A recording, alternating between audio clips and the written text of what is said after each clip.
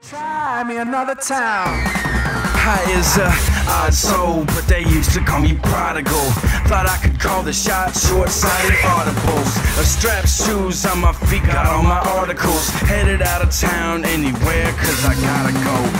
Try me some new places, hoping that they feel just right. My soul is tired. Hey, welcome to RV Nomad Life again. This is your host, Witness Me. Today I'm going to talk about electricity and power, getting it from your battery system to your stuff. By the way, I'm here in Breckenridge, Colorado at the end of October.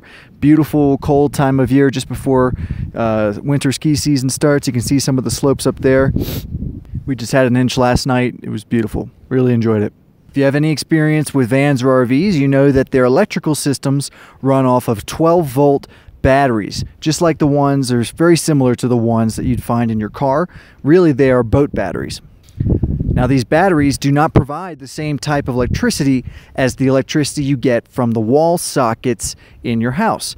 There's not going to be similar type of sockets that will plug in your normal device like your phone, your blender, your TV, and get power from the batteries. So the question is, how do you do it? There's two main ways. The first one is to use a device called an inverter. The power coming from those batteries is 12 volt. That's 1/10 of the voltage of the power coming from your normal grid system in your house. Now, there's two advantages to that. The first is that it's safer to deal with. If you get shocked by a 12-volt system, it's not the end of the world. The second is that it's more efficient than 120 volts in most cases. The difference is your normal appliances aren't going to work on a 12-volt draw. They normally work on 120 volts.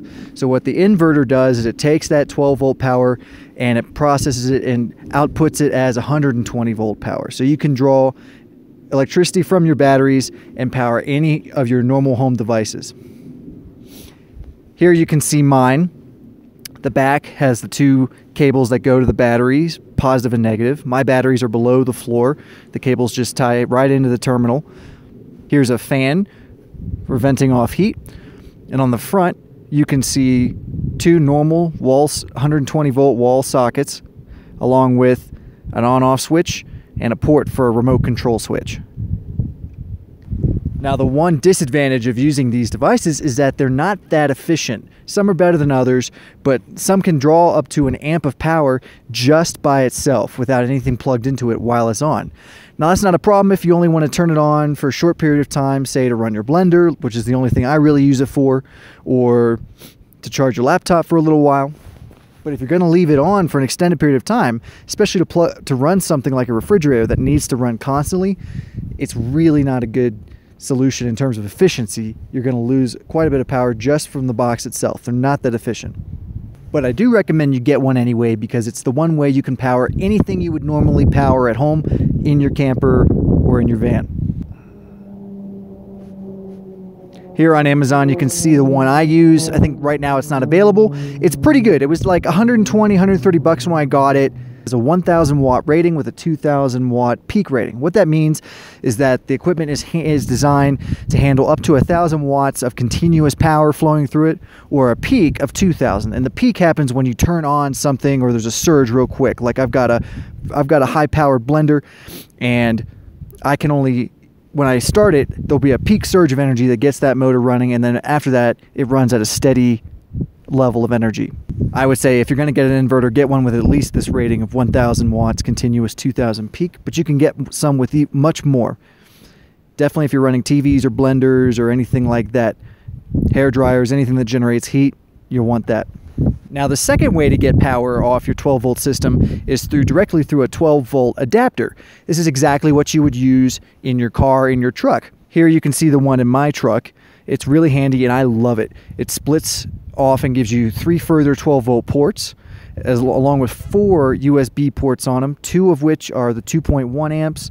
Those are the fast charging for your phone, and 2 are 1 amp. Those are going to be for your smaller devices. It's also got this really heavy cable that is going to last a long time. And the best thing about it is that it's got an on-off switch, so I don't have to plug it in and unplug it every time I get out of my car, thus saving the battery. It's also got this really handy screen that's telling me the voltage coming off my car battery. What that does is keep me from overdrawing and killing my car battery.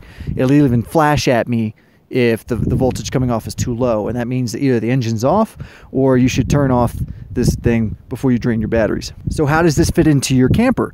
Well, it's 12 volt, just like your car electrical system. And if you're like my camper, you actually have at least one outlet or socket in the camper that has the same shape and size as the 12 volt socket in your car. So you could take one of these, put it in the camper, power it directly off the batteries, and you can charge everything up to big size devices. So you can charge all of your personal stuff, your phone, your tablet, even a laptop if it was a low draw laptop. All that stuff you can power directly off this. And the advantage of using this small thing over the inverter is that it's going to be a lot more efficient. You're not going to waste as much electricity in the wiring. Okay, more electrical tips and other stuff coming up next time. Thanks a lot. Not bad. Not bad.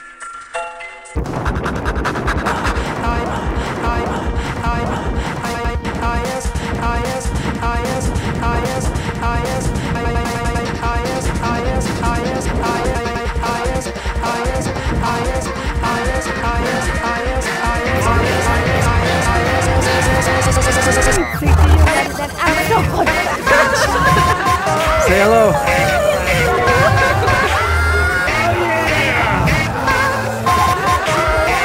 Wow, it looks a lot cooler from in there.